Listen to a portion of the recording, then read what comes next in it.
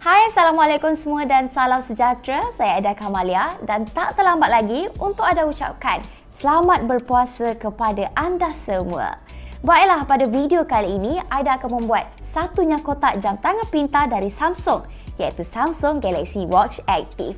Tanpa berlengah masa lagi, jom ikut Ada untuk kita tengok apa dekat dalam kotak ini. Pertama sekali, kita lihat dahulu kotak Samsung Galaxy Watch Active ini. Pada bahagian hadapan, terdapat gambaran sebenar jam tangan pintar. Jika anda dapatkan warna jam tangan rose gold, ia akan memaparkan warna rose gold.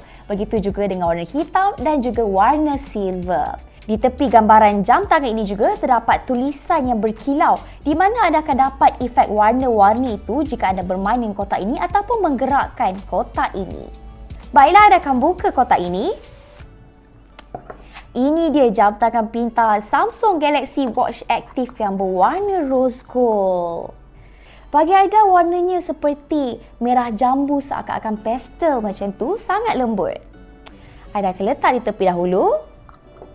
Seterusnya, di dalam kotak ini terdapat tali jam tangan.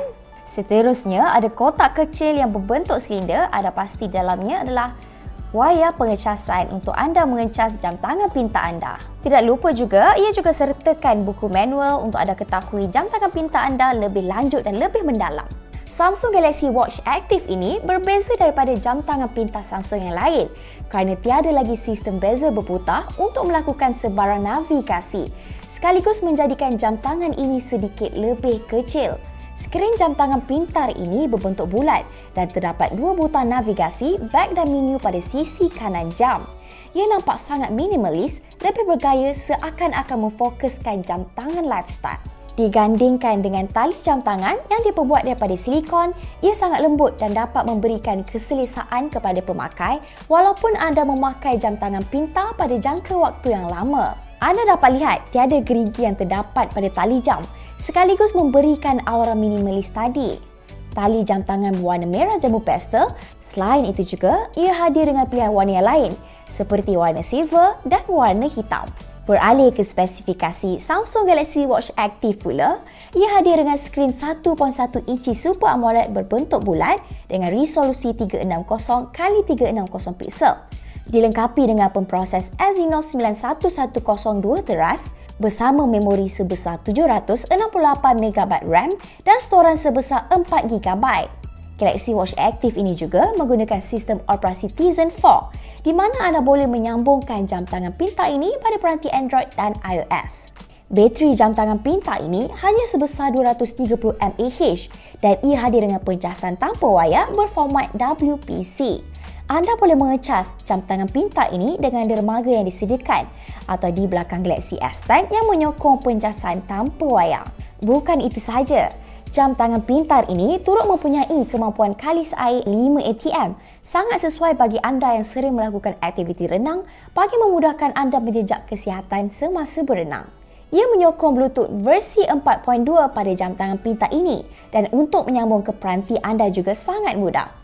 Caranya, anda haruslah pergi ke App Store untuk muat turun aplikasi Samsung Galaxy Watch, buka aplikasi dan pilih jam tangan ini iaitu Samsung Galaxy Watch Active dan ikuti tetapan seterusnya. Kita lihat pula antara muka jam tangan pintar ini.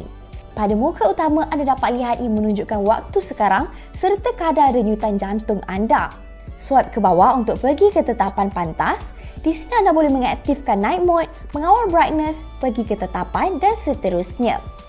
Tekan butang navigasi back untuk pergi semula ke muka utama. Swipe ke kanan untuk melihat notifikasi anda. Swipe ke kiri untuk ke widget yang ditetapkan, seperti aplikasi yang sering anda gunakan, aktiviti kecergasan seperti running, swimming, walking ataupun anda boleh menambah aktiviti dengan tekan add. Dan pilih aktiviti yang anda minat, seperti cycling, hiking, lunges, squats dan banyak lagi. Lihat pada widget seterusnya, terdapat penjejak kesihatan yang mampu melihat tahap tekanan anda, kadar denyutan nadi, cuaca pada tempat anda, kalender dan sebagainya. Kemudian untuk pergi ke menu utama, anda boleh tekan butang navigasi pada bahagian bawah sisi kanan. Seterusnya, untuk anda muat turun aplikasi yang lain, pastikan anda mempunyai sambungan internet terlebih dahulu. Kemudian, tekan butang menu dan cari Galaxy Store. Tekan di carian search untuk mencari aplikasi yang anda kehendaki ataupun kita lihat apa sahaja aplikasi pada bahagian recommended. Aida akan pilih aplikasi Find My Car dan tekan install. Tunggu sebentar untuk aplikasi dimuat turun dan kemudian aplikasi ini akan muncul di menu skrin dan sudah boleh digunakan. Bagi pendapat Aida sendiri, Samsung Galaxy Watch Active ni lebih sesuai untuk golongan wanita kerana warnanya lembut dan sangat feminin serta saiz jam tangan pintar ini yang kecil dan lebih sesuai dipadankan dengan tangan yang lebih kecil.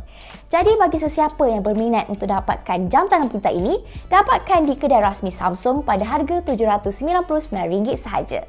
Jadi itu sahaja NyahKotak dari saya, Aida Kamalia untuk Amanz. Yosh!